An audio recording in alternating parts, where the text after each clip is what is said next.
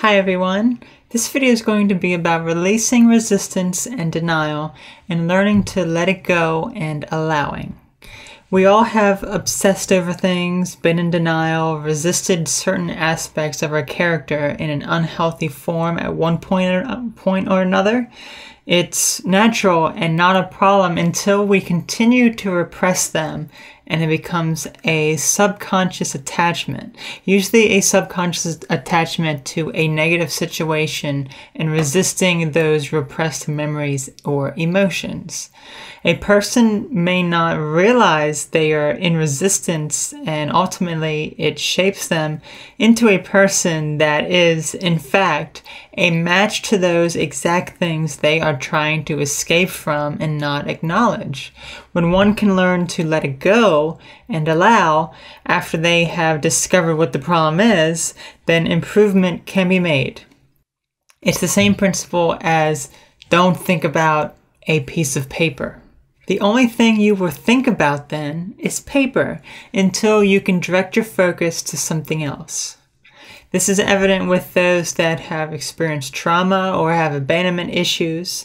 They are trying to escape from thinking about or experiencing those negative emotions. But the fact that they are resisting the negative emotions associated with the problems, it inevitably comes back time and time again, reliving itself in a vicious cycle.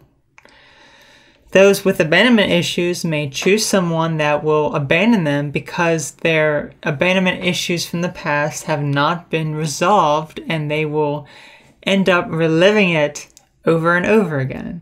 If they are not able to go back to those traumatic memories of abuse and or abandonment and face them, they will continuously repeat and relive them. That is, of course, all subconscious until a conscious attempt is made to address the root cause of the behavior. The trauma caused them subconsciously to repress, deny, block out those troubling memories and emotions, whatever else is associated with the traumatic event. A barrier is created, and the only way they can improve and overcome the nightmares and flashbacks is to go right through this barrier, uncover the traumatic memories, feel the emotions, and learn to deal with the situation to ultimately go beyond that barrier and not be trapped behind it.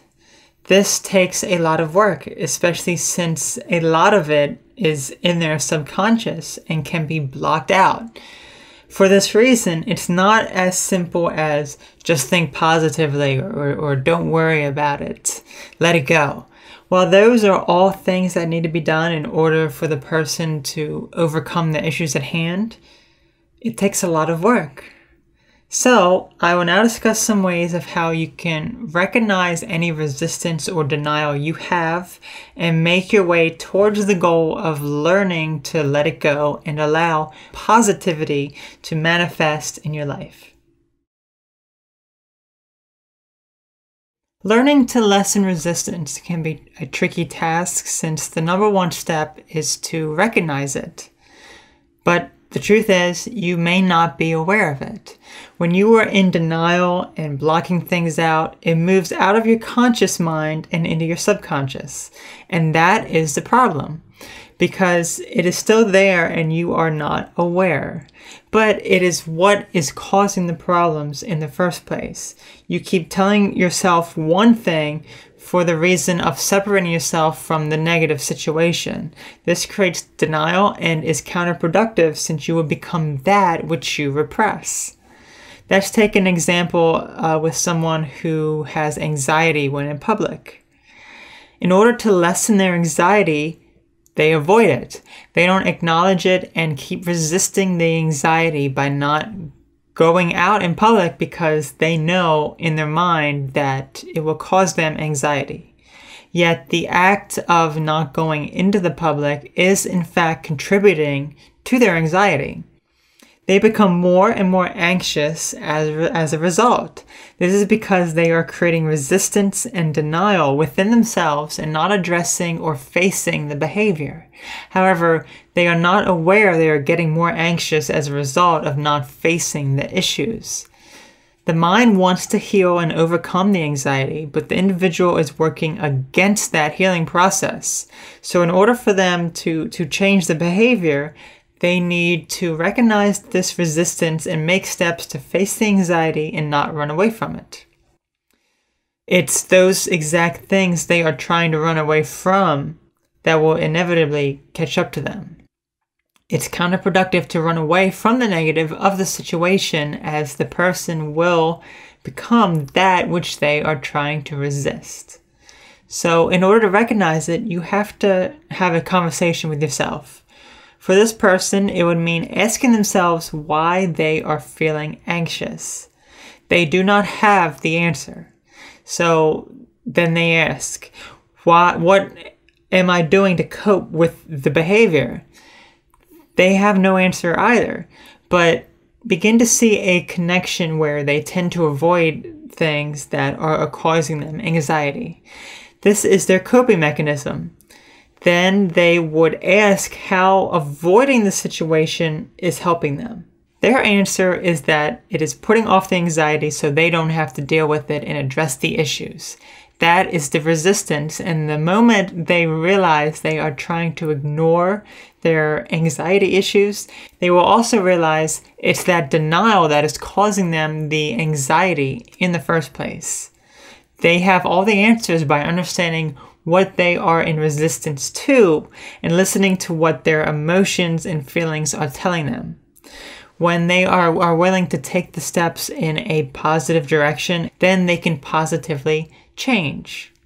I will now discuss ways of learning to let it go and allow when you have gotten to this point.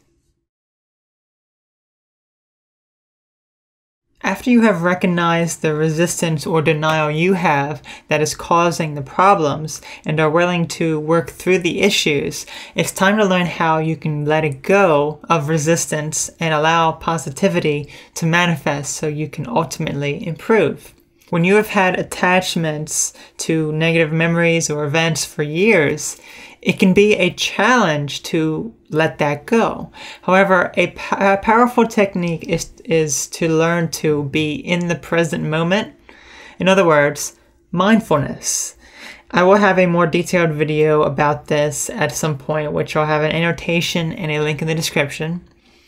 But anyway, how this works is you teach yourself to observe what is going on in the present moment.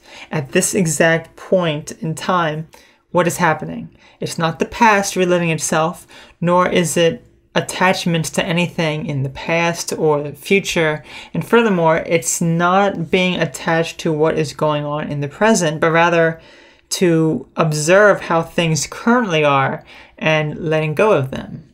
A good technique to get you started with this is, let's say you're feeling angry. Imagine your anger before you, and you can see that attachment you have with it. Sometimes it can be helpful to envision clouds or a stream of water or something that will allow you to release it. So let's take clouds, for example. You see the clouds and you see your anger in the clouds. And then what you do is you let it dissipate. However, you do not want to force it. In other words, you do not want to try and put effort into getting rid of it because that causes resistance and it'll fight you back. Instead, see it dissipate on its own. It's natural for it to do so. And when you learn from repeated attempts, you'll be able to let it go easily and efficiently. Another technique is to learn to allow positive change.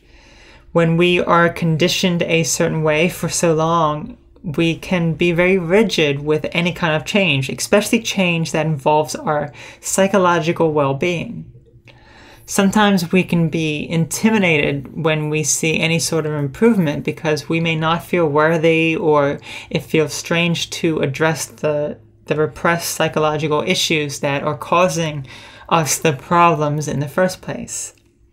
This is also the phase where relapse phases can deter someone from success. For you see, there cannot exist positive without negative. So, in order for you to feel positive, you have to go through the negative and understand that there will be moments that it will seem even worse than before you address the issues. This is a minor setback that should be seen as a positive sign, since there is never a straight path to your goal. When you realize that there will be times, even after recovery, that the negativity of your past will come back, but when you have the ability to let it go and release that fear and resistance, then you will allow the positive change to manifest. Relatedly, accepting positive affirmations are an incredibly powerful way of learning to allow the positive to come into your life. I have a video dedicated to this that I'll have an annotation and a link in the description. But essentially, this works by allowing you to release the negative attachments you have and be determined to work towards your positive goals.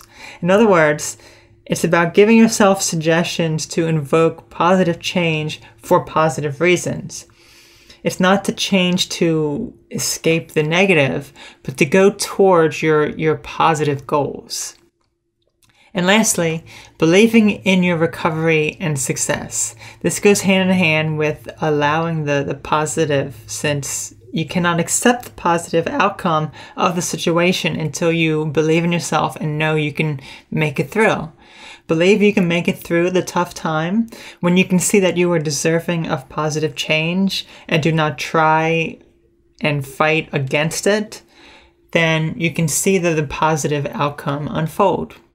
So in conclusion, being in denial and resistance to negative situations and events is counterproductive for recovery, since you will become those exact things you are trying to run away from. Learning to come to terms with it, facing and working through the negativity and letting go and allowing positivity is the only way of overcoming the issues at hand. I hope this video was informative and helpful. Thanks for watching.